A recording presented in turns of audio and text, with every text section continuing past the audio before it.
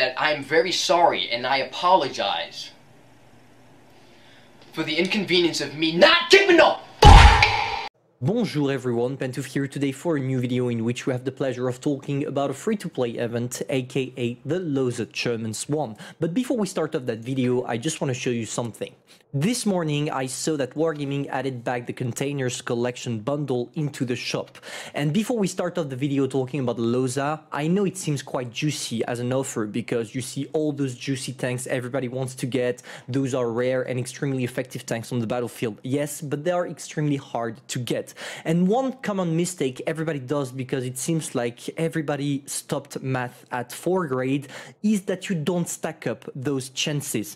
For example, if you have two containers collection, one for the 30B and one for the FV 215B Badger, your total chances of getting a tank is not 3.5 plus 2.5, so a total of 6%. No, that's not how it works. The maximum chance you can get is for the Badger 3.5. You do not stack up percentage.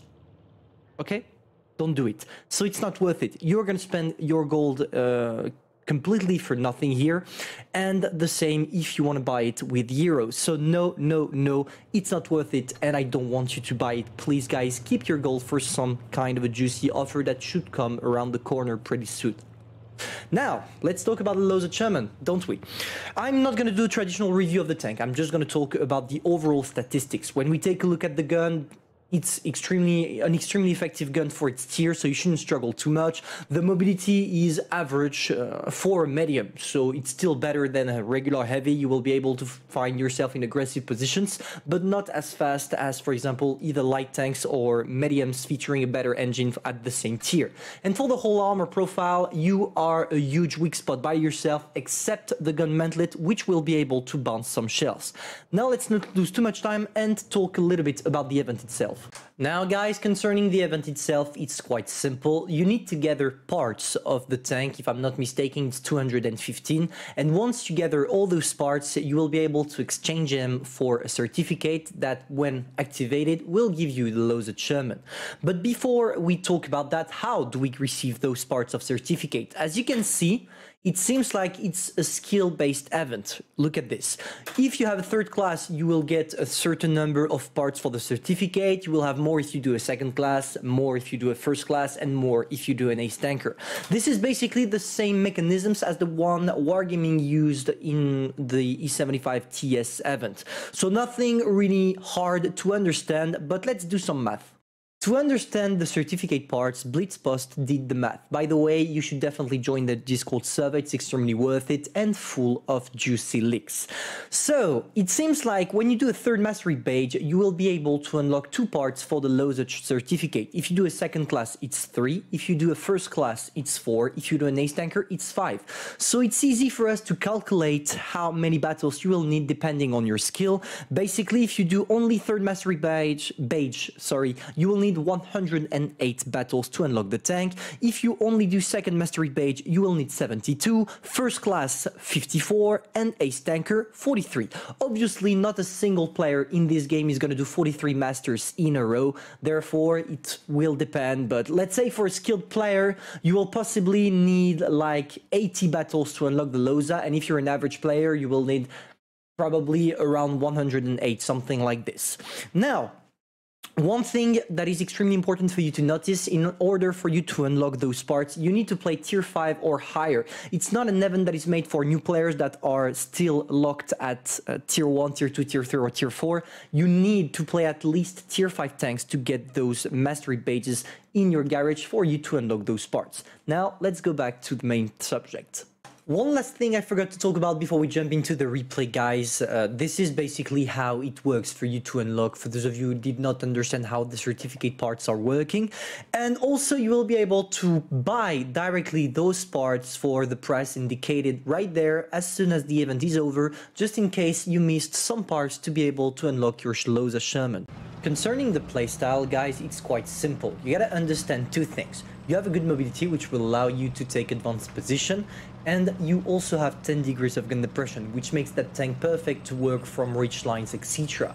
But also, you have a poor armor. Even your gun mantlet is going to struggle bouncing most of the time. And you're going to see that not in this replay, but on the upcoming one right after this one. But basically, what you want to do is peekaboo from an all-down position. What does it mean? It means that you take a position from which you can show your turret only. You go around the corner, for example, you poke your shot, and you go back as soon as possible to a safe cover from which nobody can shoot you.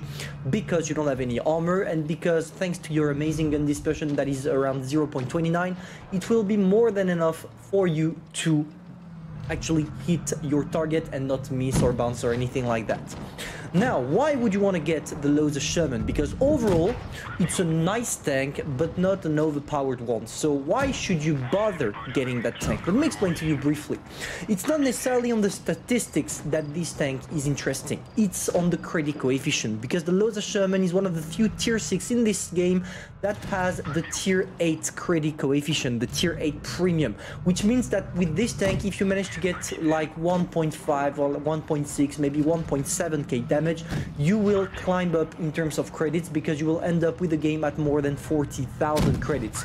Obviously, to do that, you need to lower down the number of golds you're gonna shoot, but if you don't shoot gold and you manage to get yourself 1.7k damage, which is quite easy to get at tier 6, then yes, you will do a lot of credits. And it can be a good alternative for people that don't feel comfortable playing at tier 8 because they are not experienced enough, or even they don't like the tier 8 matchmaking, because that's possible, as now we have more premiums than regular tech 3 tank at this tier.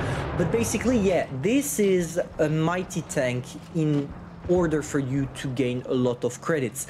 And I think it's really generous from Wargaming to actually implement that tank in a free-to-play event. Obviously, you have to play a lot, because you have 1 week, if I'm not mistaken, to unlock the tank, but 1 week to play 100 battles. If you don't have a job, because let's be honest, most of the people playing that game don't have a job, because it's students or young people, etc. But if you don't have a job, I feel like it's easy to get it, obviously if you're a skilled player. Now, one thing I forgot to talk about maybe concerning that tank is the Loza itself. What was this tank designed for? It's basically an M4A3E8 premium, and as it has the premium status, Wargaming will never nerf it. Maybe buff it in the future, that's possible, but they will never nerf it, which is kind of guaranteed for you that if you unlock that tank, it's not going to change on its statistics, except if it's to make it better, which can be a good thing. Now let's talk about the tank when you're bottom tier, like it's my case right there. As you can see, I'm trying to find an all-down position. And as I told you, here I bounced the L-Cat, because the only way for you to bounce something on this tank is taking the shot, as you can see, straight into your gun mantlet. If you don't take it here, it's gonna be impossible for you to bounce anything. I bounced it a second time here because it went straight into my gun mantlet. I don't know if you saw it. We didn't see it. We saw it for like a couple of seconds, but not that much. And as you can see, I'm using my 10 degrees of gun depression from the reach line there, and that's exactly what you intend to do with the Loza Sherman. You gotta play it this way. If you don't, congratulations, you're gonna get completely destroyed. So overall, that's the playstyle you gotta acquire with that tank. Hold down, you use your 10 degrees of gun depression, not showing too much, and that's not necessarily a tank you want to push with. I want to highlight that. When you have a tank that doesn't have any armor, it doesn't seem like the brightest idea ever to rush through the enemy lines, so you gotta stick with the rest of your team. You need support for that tank to be effective, because if enemies are pushing you, I can guarantee you 100% sure that they will not bounce.